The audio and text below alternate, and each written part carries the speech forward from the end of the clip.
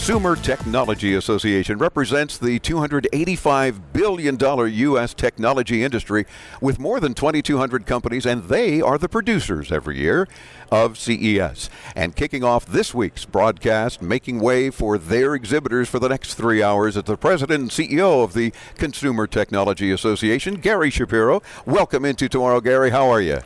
Thank you, Dave. It's an honor. Congratulations on reaching the age of 21 of maturity. You can drink and you can do all sorts of fun things now. And 21 years with CES, we've been thrilled. Well, we've been thrilled to be here. There's always so much fun happening around here. The excitement level is always up, and every year, and as you have seen, certainly in the past 20 plus years of CES, almost 50 years of CES, not that you and I have seen them all, incredible innovation. And it continues this year as well.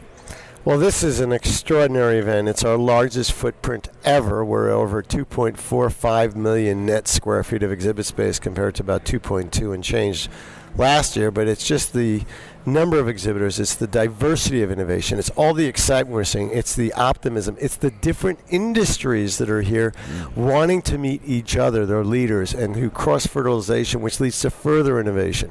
If there's one story from the show, it's about the small companies and the big companies coming together in a way which is making a difference for the future, but also them showing products which consumers are just going to love. Oh, absolutely, as happens every year. You talk about making a difference and the networking between small and big companies and the various innovators, and it's become a whole lot more than just devices and companies that are device-driven. While there absolutely are thousands here on the show floor, there are also now a lot of other companies, thus the name change from Consumer Electronics Association to Consumer Technology Association, the likes of Boingo, the likes of Google and Facebook and so forth, and Lyft and all the, Uber. A lot of new members of CTA, and there's a reason for that, because they are technology-driven. They just don't have to have a device.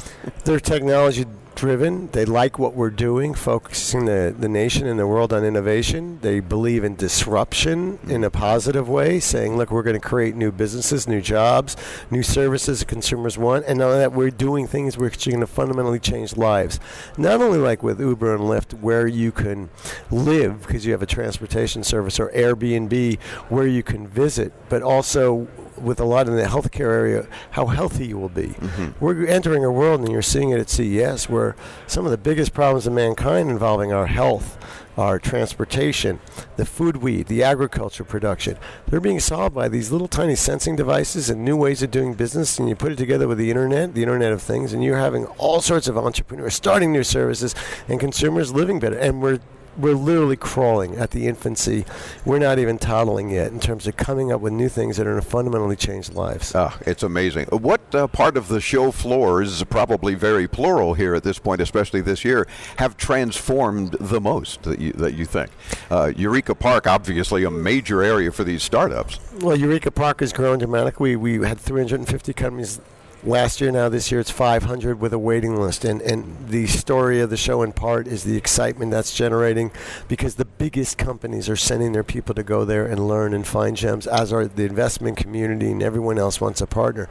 The feedback's been amazing. The auto area has gone up 33% because we have not only the auto companies, but the companies that provide components and structure them, like Delphi and Johnson Controls, and even chip companies like Qualcomm and BlackBerry, as well as NVIDIA video systems. So we're moving towards this connected driverless car, and it's a good thing. And then there are other areas which are still small, but I'm going to tell you, they're making big growth areas, and they'll be big in 10 years or so, is robotics. Oh, yeah. The robots are getting realer. They're doing more sorts of different things. And then there's, of course, the tremendous growth in drones and 3D printing.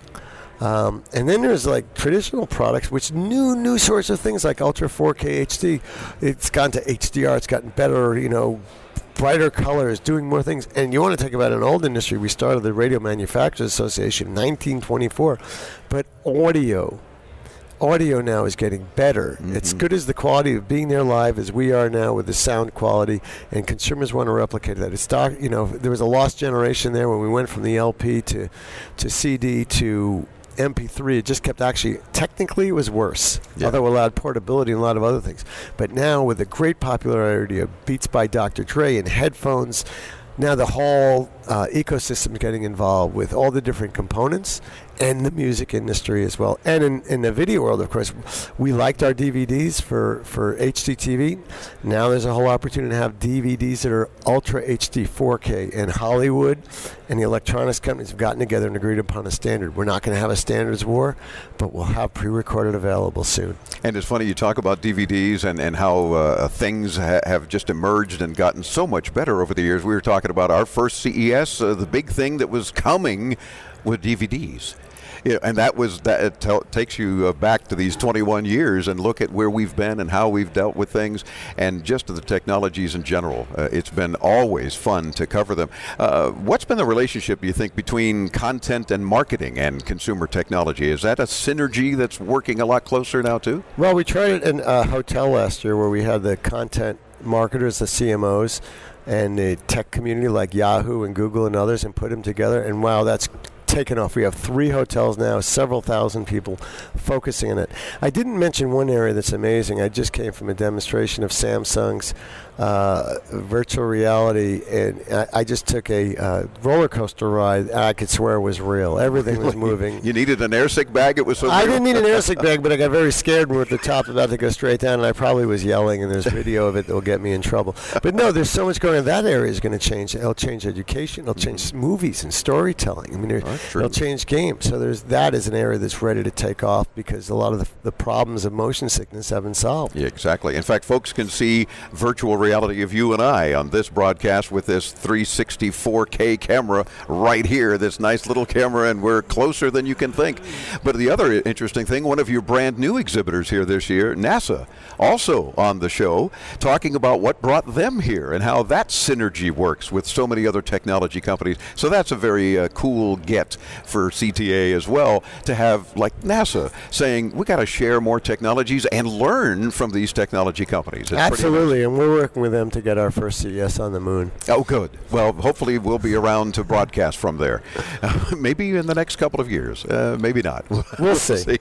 Well, Gary, we thank you for kicking off this week's broadcast and making way for your exhibitors to be joining us over the next 3 hours. Again, part of our 3 weeks worth of extensive coverage of CES. Thanks for having us, and thanks for being on the program. Well, thanks for 21 years of great coverage. Well, thank you, and say hi to your lovely wife for me. I will. She's been in the background. Oh, there you go. So we'll end looking at Mal as opposed to us, as Dave Graveline brings you further into tomorrow here from CES, the 2016 edition. This is Into Tomorrow on the Advanced Media Network. Hi, Mal.